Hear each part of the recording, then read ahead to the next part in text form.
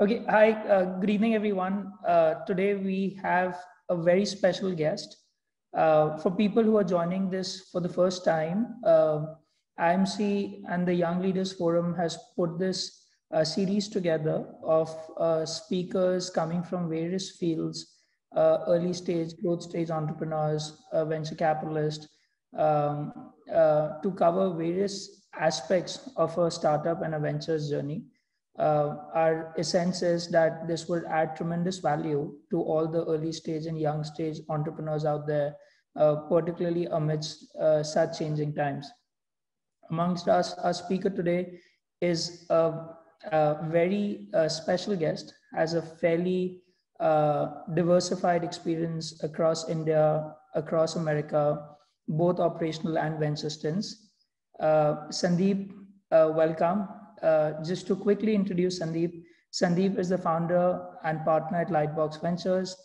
Lightbox has made some very exciting investments over the last 14 years in companies like InfoEdge, CityFlow, Bombay Shirt Company, Dunzo, Zeno Health, InMobi, ClearTrip, where Sandeep also played the stint as a CEO, Rebel Foods, amongst others. Sandeep completed his undergrad and MBA from Wharton. He started his career at Credit Suisse and has had multiple exciting stints. Uh, as I said, both operational and venture. Earlier with Interactive Corp, Sherpalu Ventures, and then with Lightbox. Um, with this, Sandeep, I hand it over to you. The way that we'll structure it is Sandeep is speaking on the particular aspect of brand building, consumer acquisition, and marketing in a ventures journey. Sandeep will run us through his thoughts, and then we will do a Q&A. I would request everyone to post the questions. The team will consolidate the questions during this session, and we would ask Sandeep those questions on your behalf. Sandeep, with that, over to you. Very excited to have you. Sandeep, you're on mute, I guess. All right, guys, can you hear me? Yes. Okay, thanks. Yash, thank you so much. And thank you everyone for this opportunity. I think it's always a pleasure to just come out and talk to, well, stay home, I guess, and talk to a group of people about what we're up to and just try to provide a different perspective on how perhaps to look at the world. So yeah, I've got a lot of slides, and the reality is I don't want to spend as much time on them. So I'm going to go through it very quickly. And Yash, I guess maybe as a format, then I assume we'll chat a little bit, and then I guess we'll take questions from the audience. Is that right? Yes. Okay, great. So look, as a fund, our model is to invest basically on 4 broad themes, where we see technology as a core differentiator in a business. Brand is an aspect that we think accelerates and changes the value of a company. We look for business models that are truly disruptive in the spaces that they're operating in. And I'll talk a little bit more about how that works in a bit. And I think the 4th pillar, which has become really important in the last year that we started to talk about and explore about 2 years ago and have built on, is really sustainability. Now, these are the 4 things that we look for, and these are the 4 aspects that kind of underpin the companies we look at. From with the way we operate, venture is considered often a business of betting and making lots of bets, and let's see where they play out. I think that we'd like to look at it a little bit differently and really say that, look, we want to build these businesses. We claim and we strive to have deep operational involvement in our businesses. And to do that, we have structured our portfolio so that it is very small. So we only have 8 companies per fund. We invest very early. As a result of that early investment, we usually are significant owners in the business, which means our future is significantly tied to the future as the entrepreneurs is. And we rely heavily on data and tech to help us make the decisions and ensure that we're creating the right type of businesses as we go forward. There's this idea that really good stories beat a good spreadsheet. And I think that that's an important thought to keep in mind. I think the audience here is largely young entrepreneurs. And I think it's always important to remember that, it's not about the equations and the numbers that really attract someone to something. It's is really that you connect with them. And I think this quote really points that out, whereby, someone's really spending a lot of time on the numbers, which is good, I guess, to an extent, but there's a time and a place for that. They have to really believe and want to. And I think that that's part of the journey about finding the right match between an investor and an entrepreneur, is really people that are somewhat of a kindred soul, looking for the same, looking to solve the same problem in a certain way. They may not know the answer, but they both deeply believe in the problem. They believe it's right. And I think that that's often underestimated, the importance of that. And people don't realize how much a role that actually does play into certain businesses getting either funded or even getting the right employees and the right team. So I thought we'd talk a little bit about the market at a high level and what's going on here. So this is the last large consumer market in the world that's being disrupted by technology.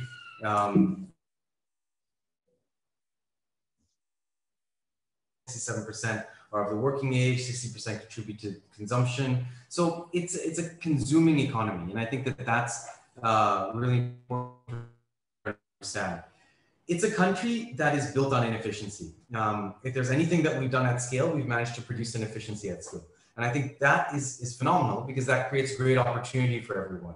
And I think that is the reason why we should all be really excited to be in this market and at this time where technology is enabling us to really cut through all of this inefficiency and find out interesting results. It's a market that's been driven by historically a license raj that kind of permeated or perpetuated the idea of a no need to really innovate, and I'm fine with whatever I'm offering because what's your option? And on the other side, you've had a market that's really been grown through fragmentation with no real scale and therefore no real ability to invest in products. So on one side, there was no reason to invest, and on the other side, there was no ability to invest. And I think that kind of inspired a Jugaad mindset, which now today, as we look at where we are, has really brought us to a world where changes are happening in parallel.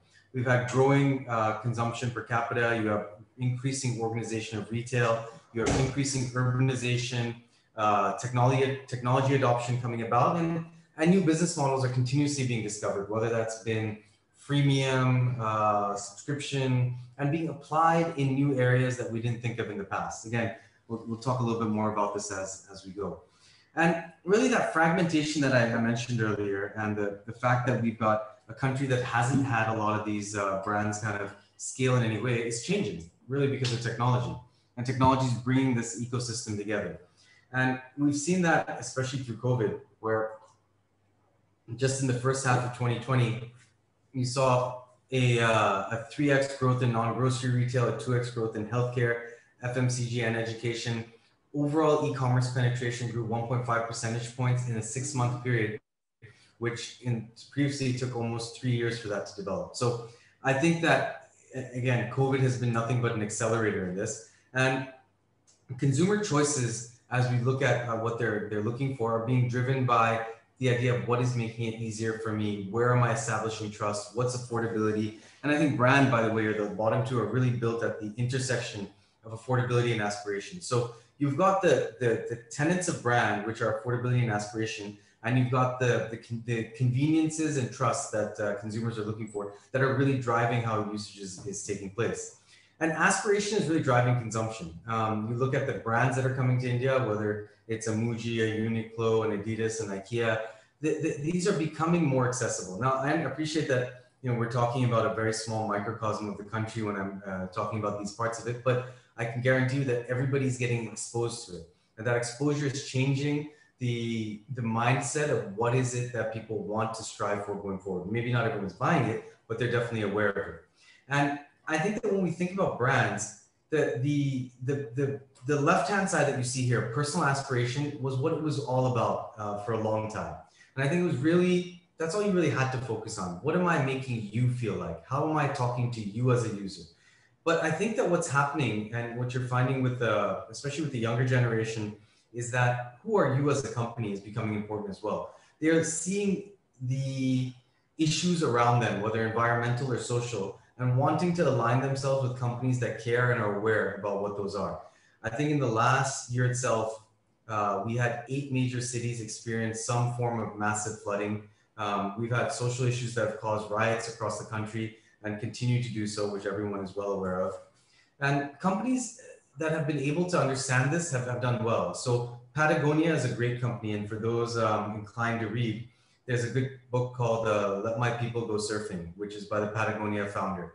And it talks about the fact that their ethos as a business is to leave the world a better place. And they apply that to everything. This was an ad that they ran in 2011 saying, don't buy this jacket.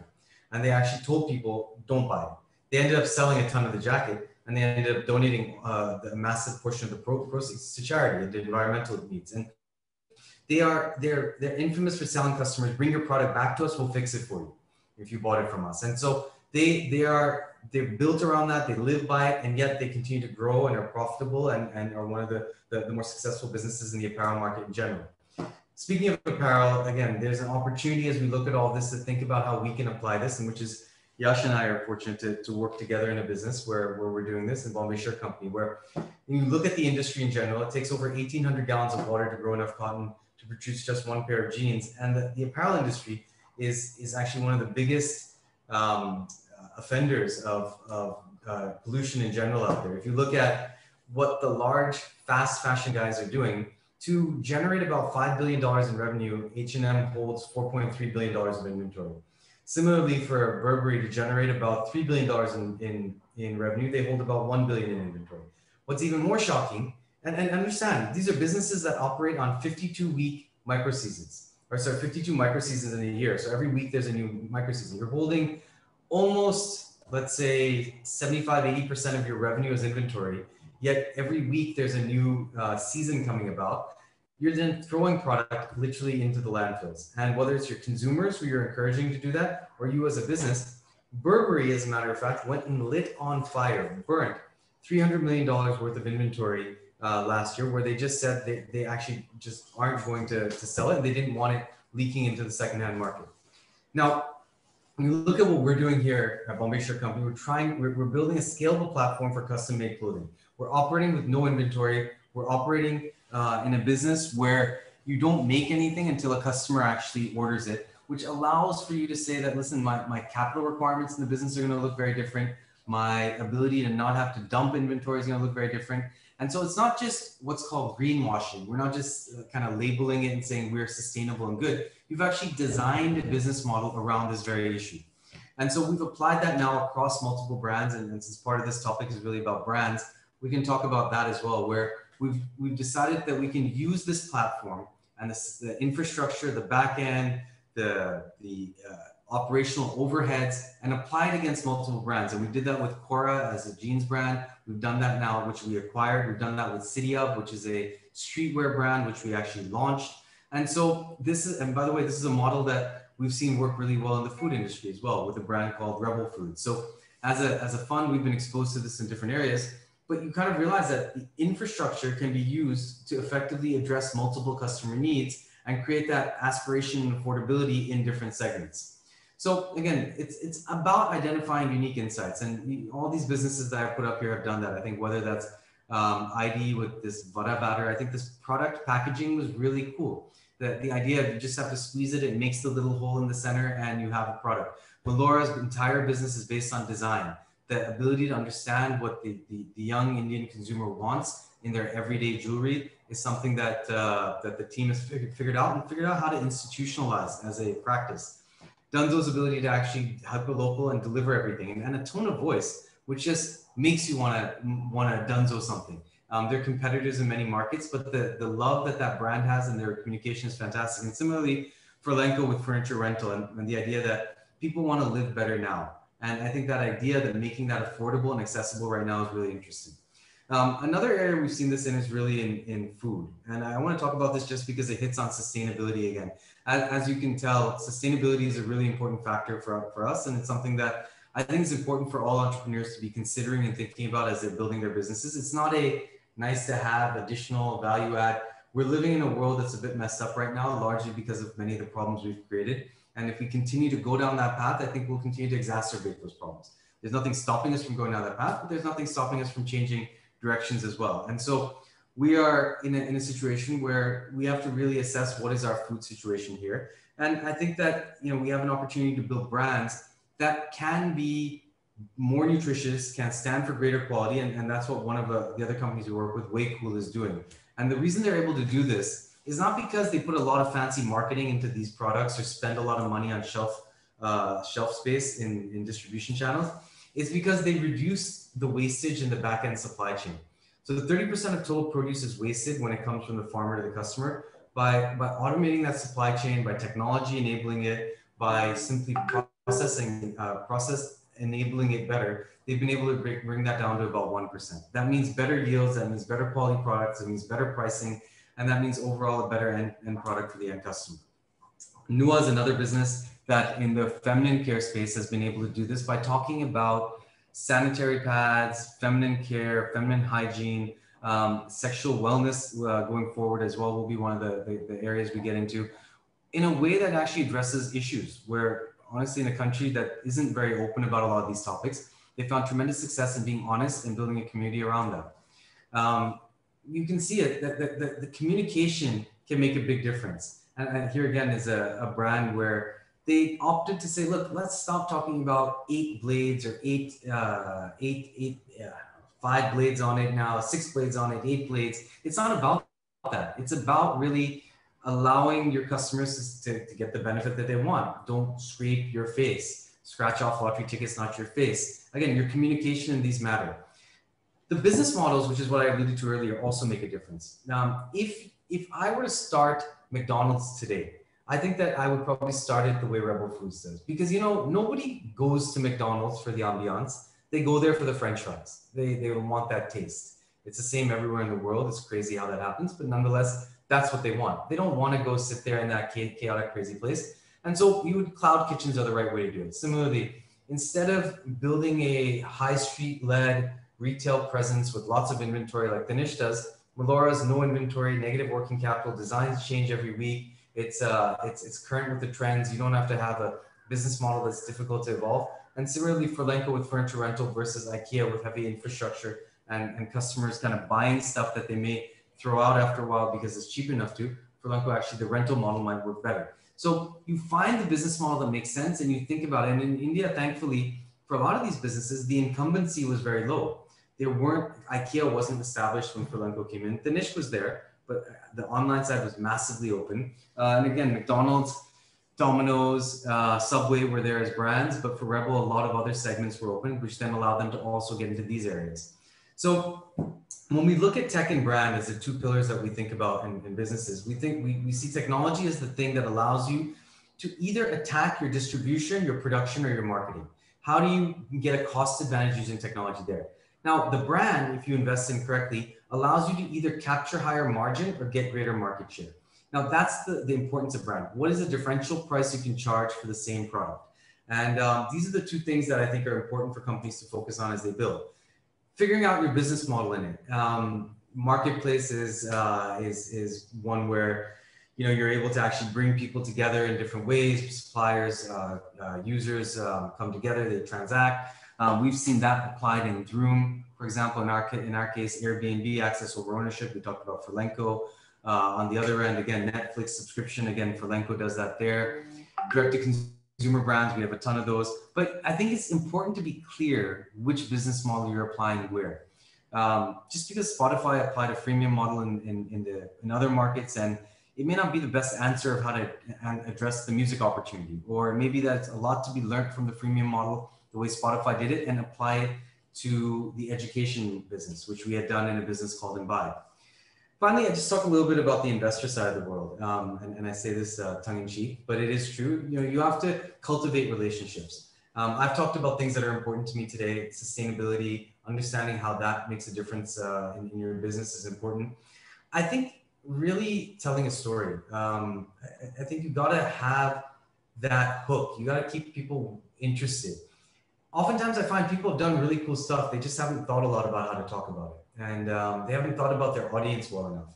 And I think that, being able to bring products, features out in the conversation, having a bit of that discussion, being bold about what you say. I think people oftentimes feel like I've already taken a risk in building this business. Can I really be bold in how I tell the story about it? And I think you absolutely have to. It's about breaking the clutter, and it's about getting out there with it. And I think it's important to remember that everyone thinks the world is going to be a certain way, and trust me, as investors, we appreciate this as well. I mean, there are many more ditches and dips and holes than even this image can possibly show. And so it's a reality. And I think being prepared for that is important. So it is this intersection of values, business, technology. That's where you should really live. Finding that sweet spot, being true to who you are, that will allow you to have the tenacity to live through it and the ability to find a voice to allow your brand to stand for the things that you really care about.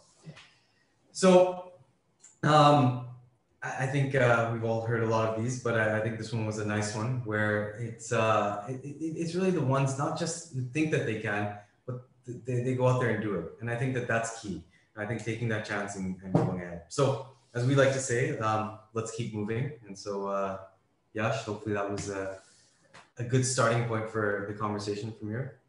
No, I think very interesting, Sandeep. Sandeep, the first question, I think before we get into brand building, consumer acquisition, and marketing was you have seen various different times, various different geographies, various different consumers. If I request you to put that in a timestamp of how you've seen that evolve in America, early when you were in India, you did Future Bazaar, you did Info Edge, you evolved to doing those Bombay shirts of the world. And I think in some ways I'm asking you to, summarize how your thought process evolved over 30, 35 years of your journey. I think it will give a real good perspective to the audience over here. Yeah, so look, I started out back in the late 90s in the Valley. It was a dot-com boom. Basically, you put .com at the end of anything, you put I at the front of it, you put E at the front of it, and you were taking off. And also, let's recalibrate. At that time, companies were going public and raising $30 million. Today, $30 million in some cases is a Series A or a seed round. So it was still a rational world to some extent, but it was still a new world. And I'm in the process of putting some thoughts together on crypto and what's happening with that also. And I think if you go back and think about it, the early 90s, this internet was just this idea of connected computers. The most you could expect to do was send an email. Beyond that, really, what was the use of it and what were people going to do with it? And to sit there today and think about the fact that 30 years from then, what we're doing is walking around with computers. We're all actually working and learning and running schools and businesses entirely on a platform where we have some 60 odd people on this conversation, and we're doing sessions where we're talking to people, was never envisioned back then. Yet there was massive euphoria. And I think that that's the great thing about it is there was a willingness and an openness to just experimenting and trying. And there was also a humility to being able to say I'm wrong, and a speed in which you were able to fail and continue to just move forward with things. And there's the mantra of experiment, fail, learn, repeat. And I think that really governed the Valley in the late 90s. And I think that what happened was public markets were really excited about it as well. And you had great bankers that were able to tell good stories, and companies went public, and you saw just massive amounts of capital get raised. Now, the good thing about massive amounts of capital, at least for that time, getting raised, is that it gives you the resources to invest in changing consumer behavior. And that's what it was. It was incentives. You think about it, if I launch a new coffee shop and you launch one next door to mine, you're going to try to win customers from my coffee shop, and you're going to offer a discount, and you're going to get them there. And hopefully that discount you'll show them that your coffee's better. And then they'll say, okay, I'm going to stay and I'm going to buy Yash's coffee because Sandeep's coffee sucks. And I'd rather have this one going forward, and hopefully you retain them. Now that's what the internet game is all about. You try to get people to say, listen, let me get you to come in the door, come online, make a purchase. Don't worry, it'll be good. You don't have to touch and feel the book before you buy it. It's a book, it'll be fine, you buy it. And you kind of encourage people to do it. And that was what that world was about. That world was about changing very basic customer behavior. And there were no models to look at around there. You think about the majority of the people that came into the industry at that time came from FMCG companies or the equivalent US CPG companies. And they had been brand and marketeers in a different environment. Google wasn't around at the beginning yet. Search engine marketing wasn't a big part of the world yet. It was all ads, banner ads, reach, CPMs, cost per thousand impressions. Very, very different world. And that was and it moved really quick. I mean, we moved straight from that into the SEM world, the Google world, the mobile world.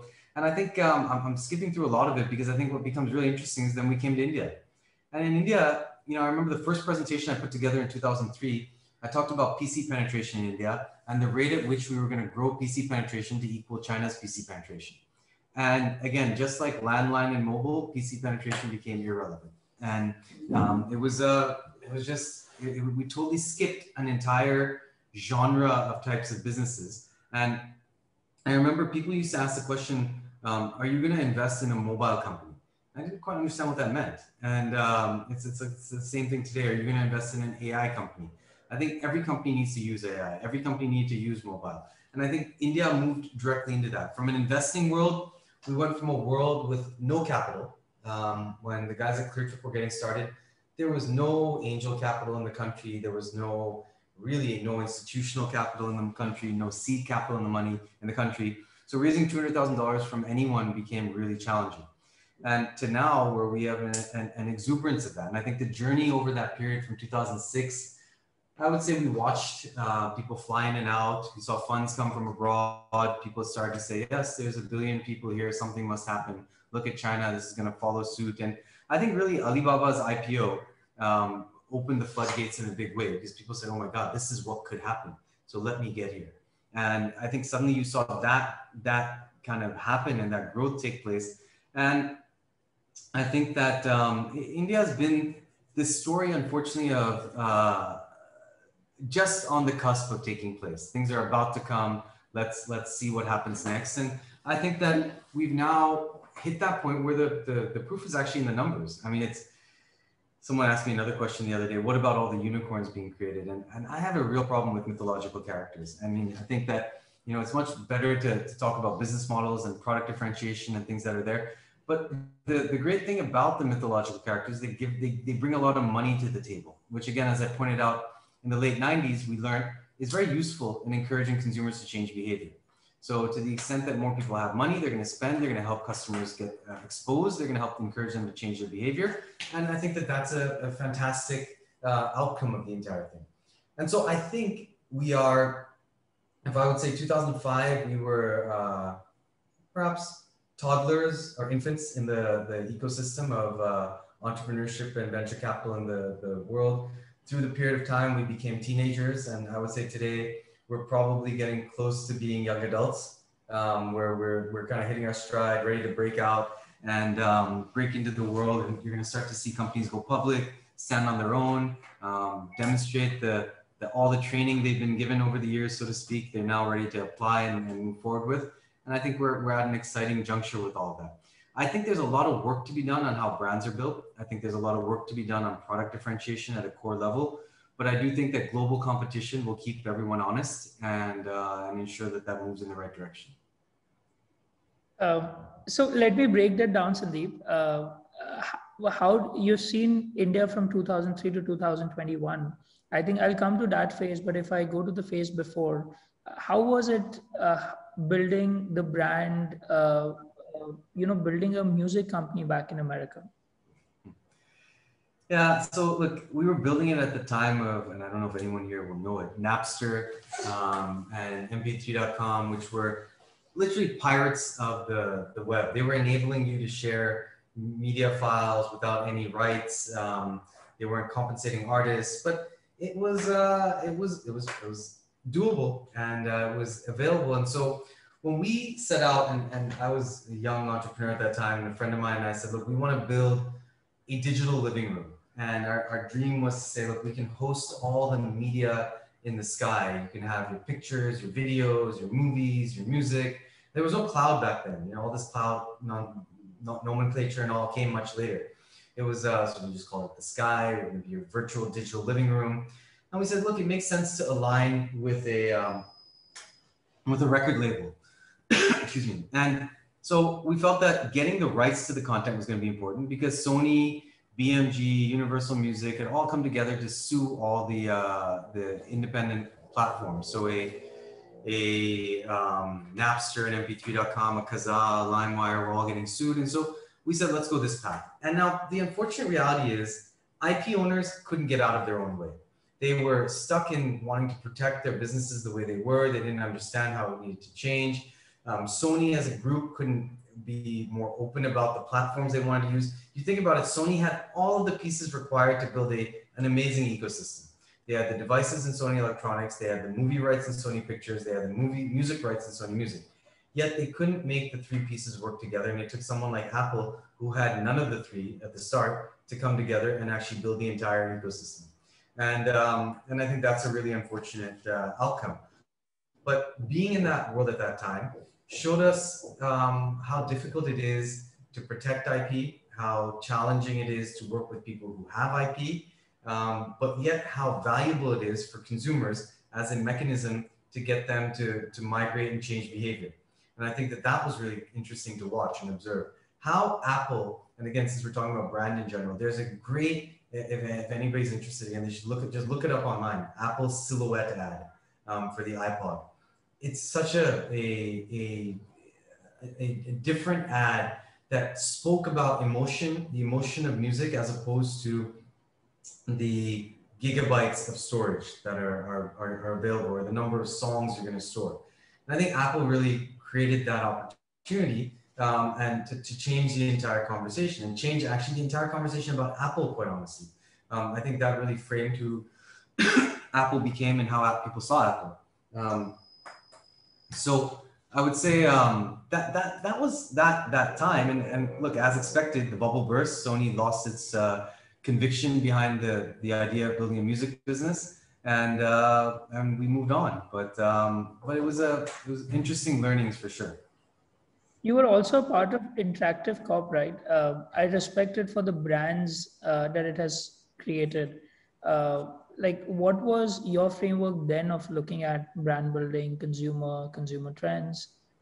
Yeah, so IAC was put together as a conglomerate of the internet. The idea was, if you could have a GE on one side, we could have an IAC on the other, and kind of do the same thing. Be leaders in each of our verticals. And look, at the time that I was there, it was still early in the thought process. And I would say that the synergies were yet to be understood. I remember sitting in a product meeting where the heads of probably about 10 different product companies came together, and we were talking about, can we synergize the various analytics tools that we're using, the project management tools that we're using. Can we get some value out of that? And people are, I don't want to change this and I don't want to do that. And the premise was really not about necessarily driving that. And if you look at IAC as a company, they've done a tremendous job of buying and selling assets. So quite honestly, I would look at them less as an operator, but more of a very smart buyer and seller of companies. And I would say from time to time, they leverage that understanding to bring efficiencies. One of the areas they did a great job with was really understanding how search worked within Google, what we did at TripAdvisor after we bought it, and how we could use the ability to intelligently actually look at how to architect your pages so you're getting free traffic effectively, and apply that in other verticals. So we did that in another company called gifts.com afterwards. And so I would say that IAC's done a good job of using the data that they have in different areas to try to identify new trends, to try to stay one step ahead in different areas. I would say they also do a great job of selling. They sold TripAdvisor at the right point in time. They sold Expedia and spun it out at the right point in time. They recombine and remix assets at different points in time. So I see them more as an interesting investor and an interesting aggregator than necessarily a core operator in that manner. So Sandeep, and I'll just extend to that, say in 2003, you came to India, and Lightworks is an operating venture capital structure, and you had worked with similar structures in the past, like IEC. So what was your view for 10 years from 2003 to 2013? As you said, you were extrapolating the PC penetration, that effectively got disrupted in some way. Like, so if I, two parts to this. So 2003 to 2013, back then, if you go, this was the worldview. And retrospectively, you looked at it, this is what happened, this is what did not happen. And from a company building perspective, from a consumer behavior perspective, it would be very interesting to get your thoughts on that. Yeah, hang on one second. I'm going to put something up here just to emphasize this point. There you go. Right? That is essentially what happened. I had a plan. I believed the world was going to go in a certain direction. We were very clear. We were going to have tons of people connected. We looked at when was the right time to start businesses for when they were started in other markets, specifically China. They started about 2-3 years before PC penetration hit a certain level. So we were right on time for that. We were going to build these companies and they were going to all go straight up. And sure enough, none of that happened. And sure enough, we found that the rate of growth online was much slower than expected. The rate of growth of transacting customers was much slower than expected. And so everything just took longer. I mean, honestly, it's not that the fundamental need wasn't there. It's not that the fundamental need was wrong. It's just that what we thought would happen within 7 years has now unfortunately taken 15 years. And I think that having happened, we're now at a point where everything from this point forward is going to accelerate a lot more. I think over the last 15 years of being in India, I've continuously had to say this time it's different. And I think that has become kind of the tagline. If the tagline for the country's fragmentation, the tagline for me and Lightbox has been this time it's different. And I think that finally we've reached that point where it is different. And so thinking in 2003 of what I thought it would look like today, I thought we would be all well beyond having any conversations of when will the first company really go public from this space? When will there be regular liquidity and exits? When will we just, I thought we'd be talking about just, it's routine at this point. Suddenly lots of companies are changing the world on a regular basis. It's amazing to see the number of businesses. And we do have that. It's unfortunate they just haven't hit the scale till date. All that's changing now. I think you know enough businesses. I know that you've been around and you've seen, and similarly, we've seen enough that it's happening. So I feel like everything that we had hoped for in 2000 has now come to bear just on Indian Standard Time, unfortunately. Sandeep, I'll shift context. You acted as the CEO for ClearTrip for about 3 years. I think it was 2006, if I'm correct. Very different ecosystem, very different view of brand building, company building, consumer acquisition. What was your thought process while playing the role of an active CEO at that point? It was an industry where we had to keep raising money. So it was a game of, and it was interesting. Series A, which is the round we invested in, there was no product, no business, nothing. So we're investing on a PowerPoint presentation. Series B was based on number of tickets we were selling. Series C, we finally hit the revenue line and people started asking that question. Series D came down to gross margin. Series E, people started to talk about EBITDA.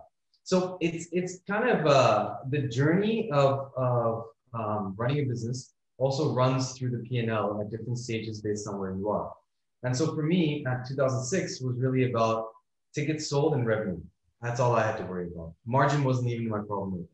So to me, it was because we had to keep raising capital. So I had to build a business that would allow us to keep growing the top line without breaking the bank.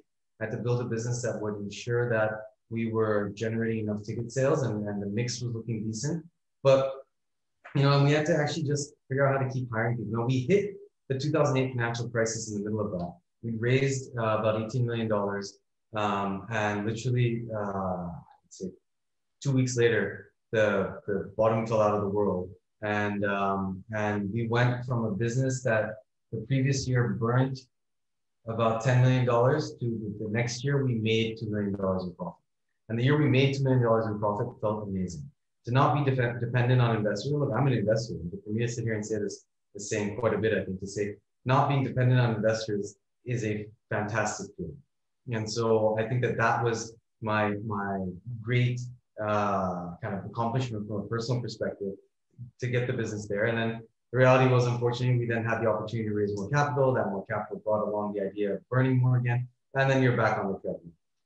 And so that has unfortunately been the journey there. And today the travel market is very challenging and difficult, and so that's a whole other can of worms. But I would say the journey of 2006 to 9 or so was exciting with the growth for a while, and then challenging with the restructuring, and then kind of liberating with the freedom that we have. And I think that was a nice place to end the journey for me. And how did you think about a ClearTrip as a brand at that point? How did consumers interact with ClearTrip then, when you started, when you ended after 3 years? And I think that will lead to my next question is, you've seen so many companies at various stages. What is your sense when a company is at a seed stage, when it is at a pre-series A, series A, series B, and from a revenue perspective also, when it is sub 20, 20 to 50, 50 to 60, I think different form of channels have different forms of efficiency. So is there a playbook that you have that this is how a company should approach this? If I had a playbook, I think we would just be churning out mythical unicorns on a daily basis. I think that the market changes regularly enough that it's hard to. So I'll put it this way. At the seed stage, we look for the tenacity and the, ability to connect with the individual. It's not about having all the answers. At the seed and series A, it's about, are we trying to solve the same problem? Do we believe in the same problem? Do we feel the same way about it? Do we believe that it's a worthwhile problem to solve? There's nothing like solving a problem that's useless. I mean, there's no point in that. But if it's something that we all feel good about, and we all feel like we want to go down this path with someone, that's what we're really looking for. As you get to sort of the B and C stage side, you have a lot more data points to validate things with.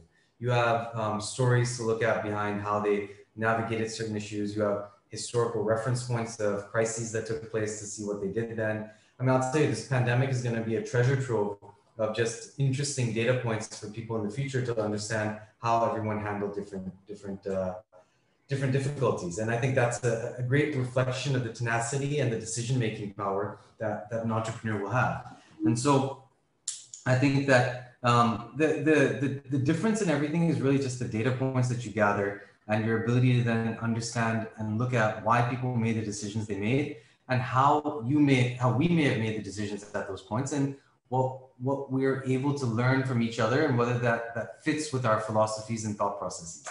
I don't necessarily think it's fair to apply, let's say, the lens that you would evaluate Akshay, a Bombay shirt company, with the challenges and realities of his world with offline retail, and to let's say an online marketplace like Droom, which may not have the same things, or let's say an online education business like Flinto in our portfolio, or something that has no physical presence like a Dream 11, where it's very different issues. So for us to sit back and say, look, stages or fundraisers or revenue levels might be similar across businesses, so therefore that it should have the same approach to it, I don't think works. I think you have to be very mindful and aware of what the nuances are, which is also why I think it's really important to take the time with entrepreneurs to learn who they are, learn what their business really is, and really be willing to invest that energy in figuring out the uniqueness of it. So unfortunately, no, sorry, I don't have a good playbook to give. So can I take 2 examples, and can you run us through the thought of how you have been involved in that brand, in that journey of the consumer behaviors, and how you've seen that evolve? So let's take Rebel Foods, which is more distribution first, and or you would have a better understanding, and any other company, whether it is Flinto, whether it is Bombay Shirt, and if you can run us through your thought process on that. Okay, so let's take Rebel to start. So when we invested in Rebel, it was Fossos. It was one brand selling wraps and rolls. And I think we each got to the answer why it was an interesting business in our own different way. At least for me, the way I began to understand it as an opportunity was we were going to build out a network of kitchens from which we would then figure out how to optimize margin.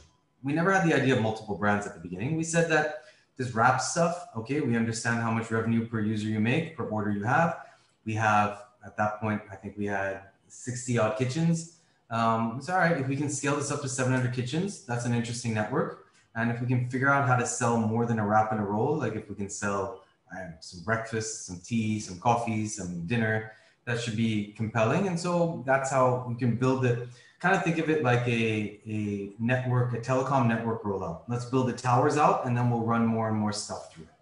And that was the thought process that got me comfortable, at least with the business. As we got going with it, we started to understand that selling a person who's buying a 250 rupee wrap, a 500 rupee biryani was a bit challenging. The brand had been built in that consumer's mind in a certain way. And we actually went back and looked at the advertising. The advertising for Fasos was typically centered around a single man living in a dingy location. Literally, there was an ad where there was a guy who opened up the fridge in a dark apartment and it was his mother sitting in the fridge, telling him what he should eat and all this kind of stuff. And it was just not built around the premium experience that a Beirut biryani is today. And or the I guess experience that you were eliciting from Mandarin Oaks or any of these other brands that now exist. And so we debated a lot actually with Jaydeep and the team at Rebel. Can you upgrade the Fasos brand? And we went through an interesting discussion. We said, could you upgrade Air India as a brand? How would you do that? And lots of theoretical, philosophical debates, discussions. And eventually they did a test and they just launched Beirut as a test. And they said, okay, let's see what happens. And I think they did Beirut and Oven Story together. And they found that the similar biryani that they had been trying to sell under Fasos at a certain price point was able to sell under Beirut at that price point in a heartbeat. They put a story around it, they put packaging around it, they created an identity around it. The value of the brand made such a difference. And I think that's when the kind of light bulb came on and reflections started. And Jaydeep sat back and he reflected and he said, listen, people have different food missions in life. They have different things that they want at different points in time, and they want them from different brands. You don't want your Chinese food from your pizza maker. You don't want your dessert from your biryani guy. You want things from different people, and you want them in different ways and in different occasions. And so what we have, again, is just interesting common infrastructure to be used across all of these areas. And that was the big insight. And I think that's what then allowed us to think about the fact that you can leverage infrastructure, you can avoid the lumpiness of revenue that any one given restaurant may have. And by using that same infrastructure across multiple restaurants, you are really building a business not for the next 5 or 10 years, but for the next 300 years, because you're really just able to continuously adapt everything based on whatever the relevant trend is at that point in time or whatever the relevant customer need is, and you can vary it by market. And I would say that today they've taken that a step further and really found a way to take that global with a presence in Indonesia, a presence in Malaysia, a presence in Dubai, a presence in Nepal. I mean, you name it. Now London as well. So it was very instructive to be able to go like that. And I'll give you one more example because it speaks to the fact that you can't be rigidly tied to what your initial thesis was, and you have to be willing to move with it as long as the general premise is still the same. We invested in InMobi a long time ago. And at that time, the mobile ad space, our contention was India at that time had 400 million mobile users. Advertising was going to grow more and more in the mobile environment. So let's build a platform. Advertising would have local advertisers on it. So let's build a mobile platform that was optimized for India and kind of build that system here. And so we went in with that thought process. What we didn't realize was at that time, and we should have, the ad market in general was small in India, and the overall ad dollars on mobile were still going to be small. So to get the business to kind of sustain and grow, we realized that if we're building a tech platform that was solid, the incremental cost of actually turning it on in a market like Thailand or South Africa was nominal. And if you build great technology, which we had, and the publishers that we were talking to, where people were accessing websites, were in foreign markets, and we're also asking us, if you're going to do India, can you do these other markets for us? Kind of said, yeah, okay, why not? And that's actually what became a fantastic opportunity and a great kind of growth engine for the company. And because we were willing to go with that. So I guess, contrasting these and comparing them, you see that you have to have a thesis that's broad enough of the space that you're getting into. Food with Rebel, advertising with InMobi, jewelry with Melora, furniture with Furlenco. These are not small markets, because whatever your initial thesis is going to be wrong. And you're going to have some space to evolve and iterate. And I think that we've seen that that everywhere. I mean, I'll tell you, when we invested in Bombay Share Company, actually, there was no conversation at that time about multiple brands. It wasn't the thesis that we got in with. We got in with the thesis that we're going to build this one, and we'll see how other categories emerge. The fact that multiple brands has become such an integral part of how we think about the business there, again, is an evolution. And I think that people don't realize the importance of evolution. They see it as, it sometimes in media gets dubbed as they pivoted, or they changed their strategy, or they got, and absolutely you have to. That is what a startup is all about. If you're going to remain stuck in cement in one spot, you might as well be a large company and miss the opportunities. And just, I think comparing, early stage. So I just wanted to take an example of InfoEdge. You were one of the pre-IPO investors over there. How did you think about it? InfoEdge had its own brands. It had seeded some brands like Zomato and Policy Bazaar. It will be very interesting to get your view what InfoEdge was then, and how do you see these particular brands now in terms of Zomato and Policy Bazaar? Yeah, so when we invested in InfoEdge, there was no Zomato or Policy Bazaar. There was Jeevan Sati, there was Shiksha, there was 99 Acres. But the business was Naukri entirely. It was Naukri, and even Naukri's business was largely a homepage with lots of advertising. But they had built a fantastic sales engine, and they knew exactly how to run that company, and it was growing at a great rate. And look, for me, I'd come to India.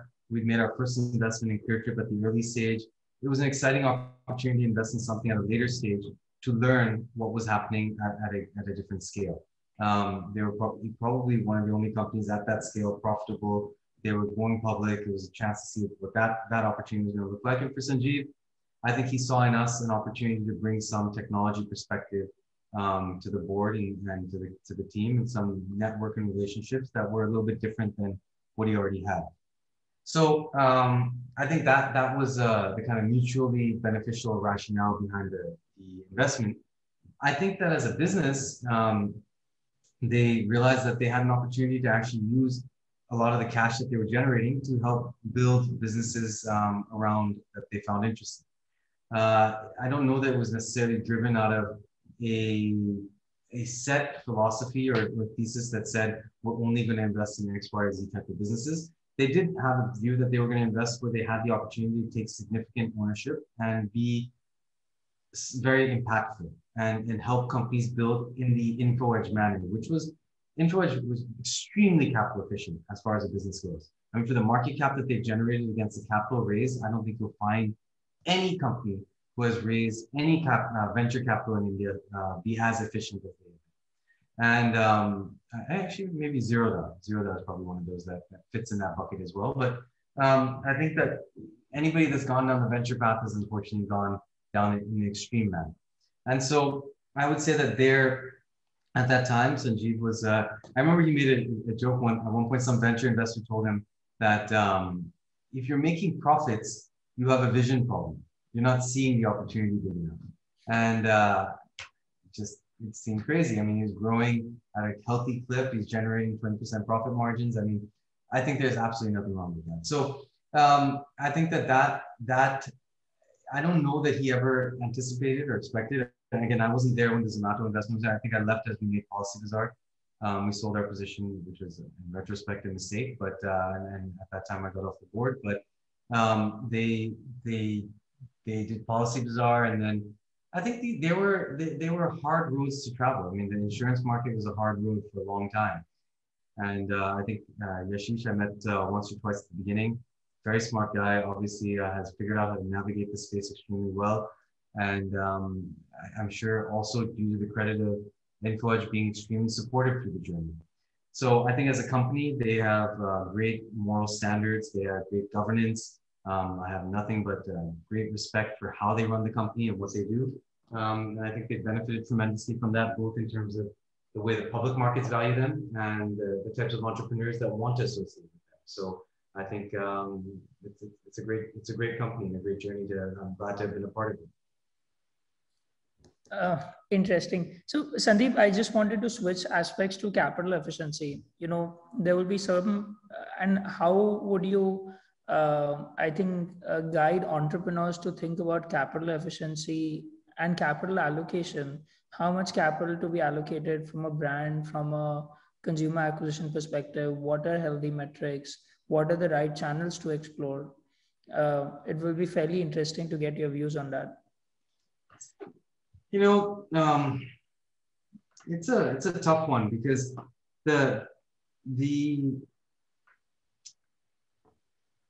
if you're in a business that requires massive scale to win, and I think you have to appreciate and understand what you are. There are certain markets where being larger quicker makes a difference. Marketplace businesses tend to have that dynamic. And so if you have to get big quickly, you have to really think about what's going to allow for that. And I think in those cases, I think investing in building and growing is going to be really important. Raising capital is going to be really important. That's the name of the game. It's if I think about, let's say, the people that have succeeded in the e-commerce world versus the people that have been challenged. The ones that have succeeded have been the ones that have raised a lot of money. They've been really good at raising money, and they're really good at playing that game. And so I think that you have to understand what space you're in. If we take a business like, let's say, a DTC brand, there are going to be many brands. It's not a winner-takes-all system. It's a business where product differentiation should be what you're striving for, ensuring that the product creates a lot of pull, a lot of word of mouth, making sure that you're connecting with customers effectively. You're not worried necessarily that people are going to buy their last shirt and never buy a shirt in their life again. You're worried about making sure you stand for something. You're worried about your product being something that you can continue to build differentiation on over time. And so I think you think about your customer acquisition spends differently. So I would say that if I were in a situation where I had the luxury of being able to build my brand carefully, methodically, not in a winner-take-all world, I would put more of my dollars into product, more of my dollars into experience on the user side, and more of my dollars into customer retention and driving word of mouth as a key metric. If I were in the business that required rapid scale and knew that I would have to keep raising venture dollars, I would put more of my money into performance marketing, more of my money into Facebook, get big enough, quick enough to get some efficiency out of offline advertising as well, and make sure that I'm raising capital quickly enough for that. So it's not a one-size-fits-all answer. It depends on the type of business you're building, and it depends on being honest with yourself about what business you have. If you're going to run a winner-takes-all business like a DTC brand and hope that you'll get there, you're going to get run over and you're going to be killed. Similarly, if you're going to spend money like a marketplace in a DTC brand, you're going to lose your customers very quickly because you're not going to be differentiated, because acquiring a customer doesn't really mean anything. They're not going to stay with you unless you have a clear proposition that makes it work. So that's how I would break those up and think about them. Got it. And Sandeep, when you're investing in a company as a VC, how important it is, and how do you see them seeing the consumer trends? And if you can give us examples of companies that you think have done well doing that. Of identifying trends? Yeah. Yeah, you see, look, I think that, look, all of our roles require us to try to think about what the world is going to be like 5 years from now. Not what the world is going to be like now, or not what the world is today. And I think that when you take models like that, you take models, and look, it's unfortunately very easy for me to speak about our portfolio, so let me start with that. I'm sure I'll think of others, but the idea of furniture rental. A lot of people thought this is ridiculous. Why would I rent another piece of furniture? Why would that? Makes absolutely no sense. I want to own my furniture. I don't want something somebody else has sat on. And you kind of have that thought process. And you look at it today and you look at what's happening in general, and I think the opportunity for Furlenco is tremendous. And I think what been able to inculcate in consumers and the idea behind swappability, the idea that one day your room is going to be your office, the next day it's going to go back to being a bedroom, the next day it's going to be something else. These are trends and ideas that I think you have to be willing to kind of accept. There's underlying data 2 steps removed that may take you there. I think that cloud kitchens, again, when we invested in it, Rebel used to run, Fossos used to have 16 stores that people used to actually walk into and take food from. When we invested, when Jaydeep said that, look, this is the model I'm going to pursue going forward, the idea of cloud kitchen hadn't been thought of. We used to call them ghost kitchens. We had no idea what we were talking about. We came up with that name, and then someone else came up with cloud, and that became the name. Now it's cloud kitchen. So I think that, those people that have had the ability to sit back and deeply understand customer needs. I'm trying to think of good examples around me.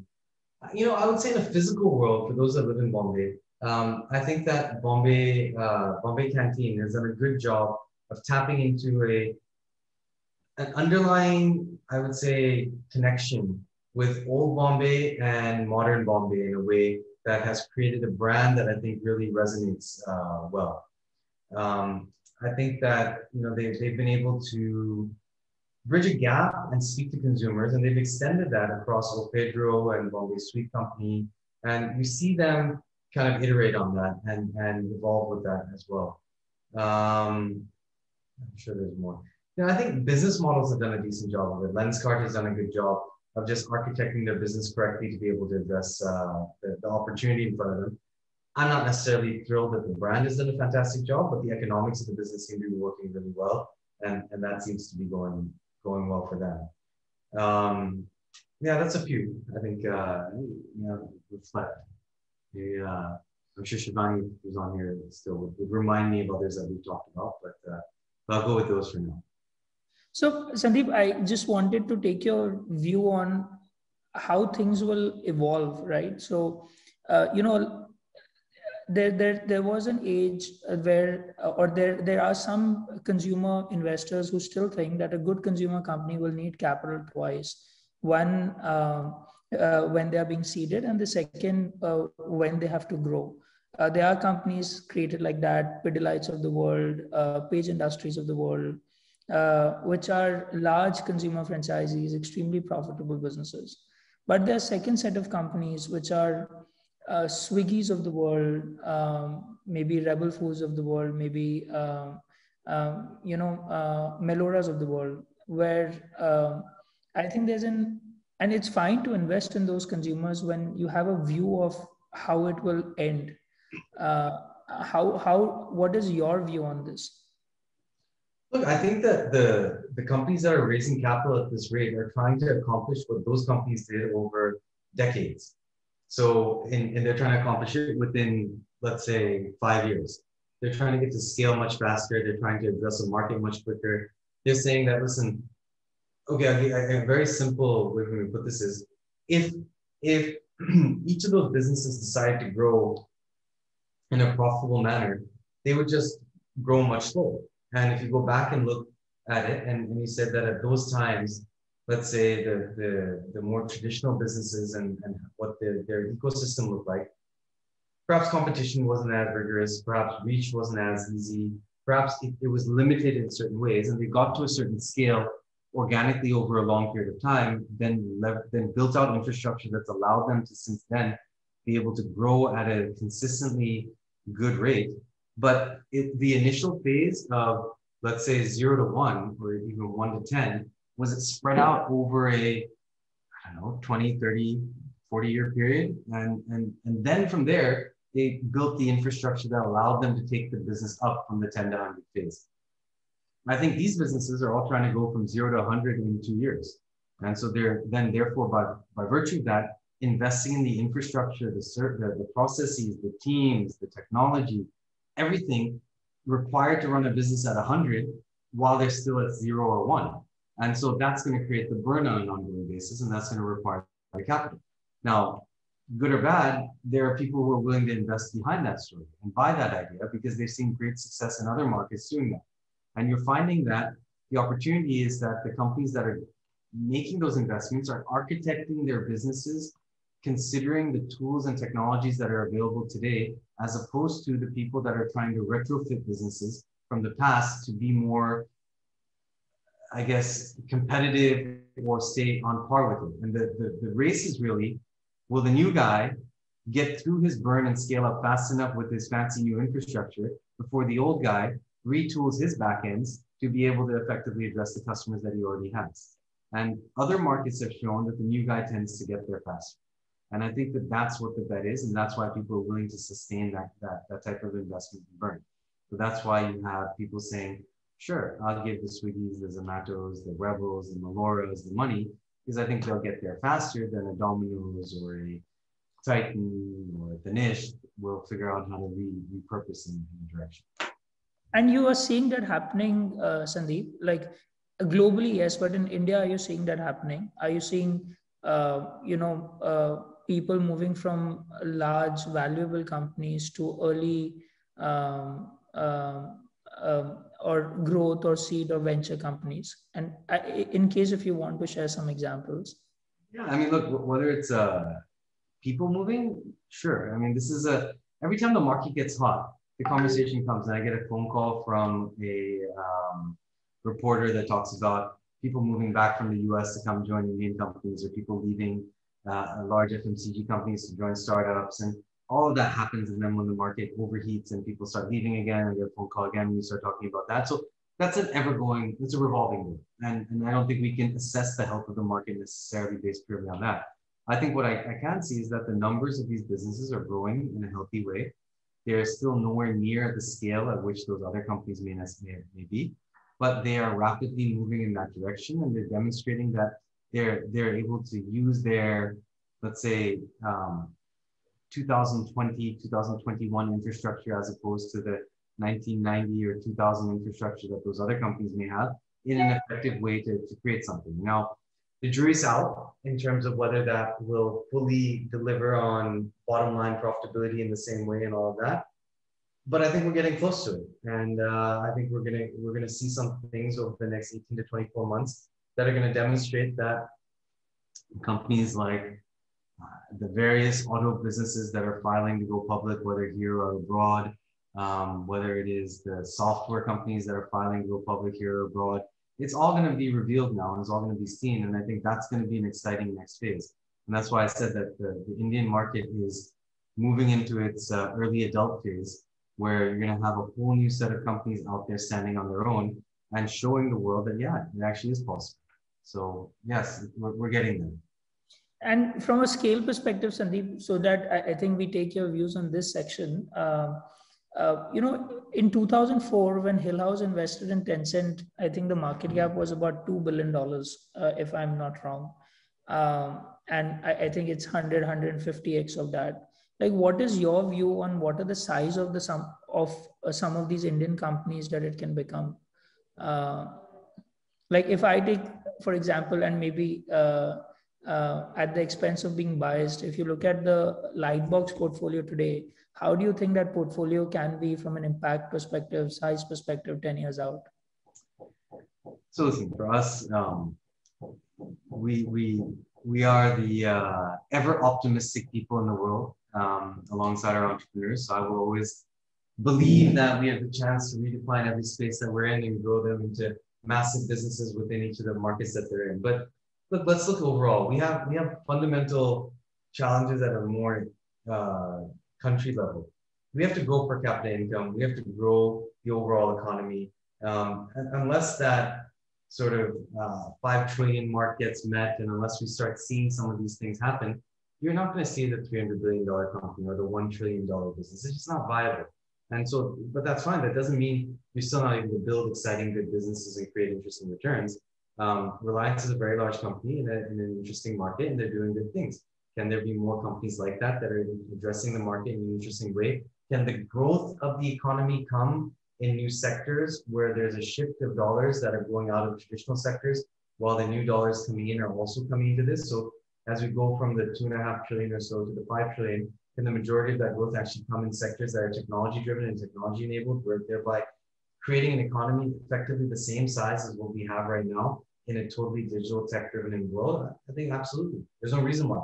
There's no reason why a large part of that can't happen in some manner that enables it. Look, we have a business called Waypool that operates with farmers.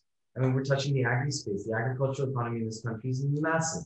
And I firmly believe that technology will play an important role in how that's made more efficient and effective. And I believe that there's going to be very large companies that are built there. And so I think that in order for us to realize the gains that we want to see as a country overall and the uplift that we'd like to see society incur, we need these technology businesses to deliver the benefits and efficiencies that are needed in the economy. And that's the only way it's going to happen. It's a hand in glove. It's two hands tied together sort of situation. It's not going to happen one without the other.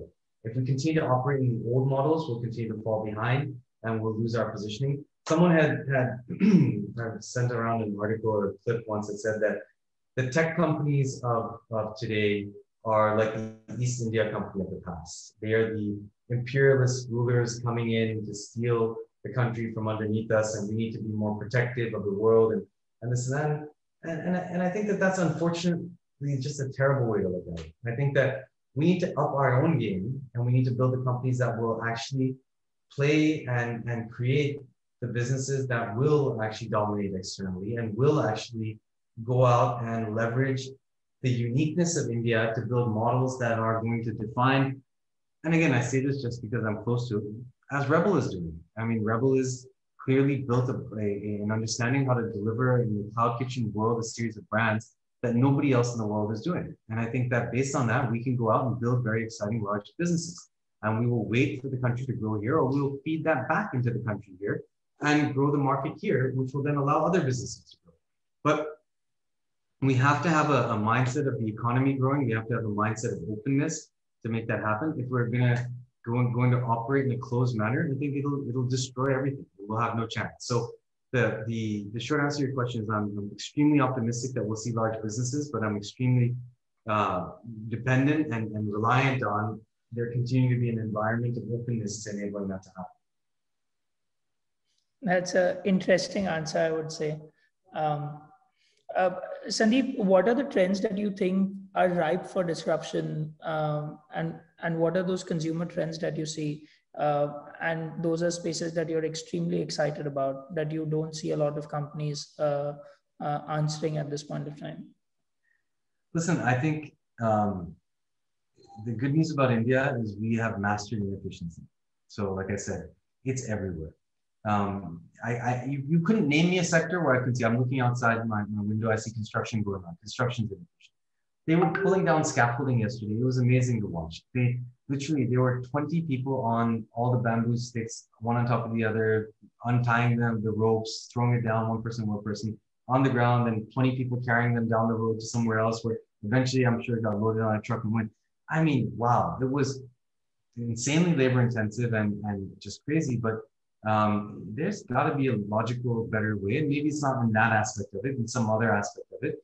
But you couldn't name an industry that's not going to benefit in some way from it. Now, if I were to look at the areas I would love to see it make a difference in, I would love to see more impact in healthcare and in education. I think these are under-addressed by the government, and the areas that, by the way, the government having addressed it in other markets hasn't been a good outcome. The two sectors in the US where costs have gone up consistently over the last 30 years have been healthcare and education. These are the two sectors that the government has highly invested in the US. And so you can just see, I'm not looking for government investment here. I'm looking for actual more private investment and openness to be able to actually address this in a way that's not regulated in any manner. So I think we have a tremendous ability to actually create a difference there. And so I would like to see companies get in there and shake things up, and we're doing that. We recently invested in a mental health business where the amount of investment in mental health is abysmal, whether by the government or by private industry. And yet the need in the country is massive. So it's not just about, and I'm sure we can build an interesting business model that's going to make money, but I think we need to think about it again in the context of, if we want the society to progress, if we want to see changes take place, if we want to see growth sustained, we're going to have to ensure that the rest of the infrastructure moves. And if it's the government, if the West has shown us that the government is not the best allocator of capital to these areas, we should be very happy that we don't have to convince the government not to invest in these areas. We should just now start to embrace the fact that we should start doing it and creating models that will hopefully deliver great results. So yeah, so that's what I would say. Um, and I think now I just wanted to get your sense on what people call India One and Bharat. Like, how do you contrast consumer behavior over here? And how does, I think, and how should early stage entrepreneurs look at that if they're trying to build a company for both? Sorry, Yash, I had my son just walking. Can you just repeat that? No worries. I think India One and Bharat, I think, has different consumer trends, right? Like, what is your view over there? And entrepreneurs who are building for A or B, what should be their approach from a consumer acquisition, brand, and reach perspective? You know, when we set out with Melora, we thought that we were going after India One, let's say, or SCCA. And what we found is 40% of what we sell, and now we sell a lot of jewelry, is being bought in tier 2 and lower cities. And the average selling price in those cities is actually higher than what we're seeing in metro cities. So I think this idea that, let's say, Bharat is not willing to spend or not willing to buy is not necessarily true. And also the fact that let's say metros are willing to spend irrationally or at high prices is also not true. I think everybody wants a good deal. That's across the board. I don't think that there's any doubt in my mind that it's harder to make a premium product in this country than it is anywhere else. To extract value for just premiumness is a challenge no matter which demographic you're going after. So given that, I would say that I think that one, no matter what your market is, the value for money needs to be clear as a proposition. I think second, I think that access or lack of access is a massive opportunity enabler. And therefore your ability to charge for it. And again, that is value for money again, just giving access to great designs, giving access to product that is certified and guaranteed in a way with the brand that's behind it is value for money, but it can be premium as well, is also there in rural markets. So I'm not willing to put a massive differentiating lens on it generically. I would say that you do have different use cases, you have different customers, you have different customer profiles, but honestly, you have that in metros among different groups in any case. So I don't know that it's simple enough to say, if you're going for rural India, you have to think about this way. If you're going for metro, you have to think about this way. I think you have to think about the use cases very independently, no matter where you sit. And even within metro, you have to think about use cases differently. Within rural, you have to think about use cases differently. So one answer doesn't fit at all. Noted. Noted. Sandeep, I think it was wonderful having you. I think your perspectives is something that I have always looked up to. Your views have been very consistent through everything that you do in life. And you have inspired a lot of early stage entrepreneurs and created a lot of value and impact. So thank you so much for that. And thank you so much for taking time out here for everyone. Thank you for having me. And like I said, I always enjoy your questions as well. They're very thoughtful and well researched and allow me to kind of force me to reflect a bit as well. So thank you for doing that. And I hope everyone enjoyed it. Yeah, for everyone out here, tomorrow we have the Farm Easy founder, Siddharth Shah, from 11 to 12:30, who would be covering the health journey and how they've created one of the largest health ecosystems in the country. Thanks. Thanks. Thank you for taking out the time.